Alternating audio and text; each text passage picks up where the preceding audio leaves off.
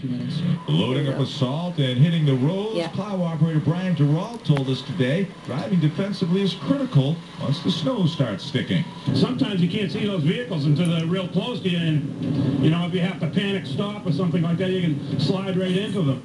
This is turning out to be one of those looks can be deceiving kind of snowstorms, which is why we're finding cars sliding off of the road, and here's the reason why. It's not a lot of snow out here, but as you look at 93, you can see it's snow-covered and slick. Brushing off the snow, Ned Reed is trying to drive back to New York today, but awoke to this. We're up here for a squash tournament. We'll get going, and we're headed back to New York State, and right there it doesn't seem to be much snow, so we can deal with it. I got a snow brush, that's good. And despite the tricky conditions, skiers aren't complaining. You guys are one of the people that actually likes this stuff.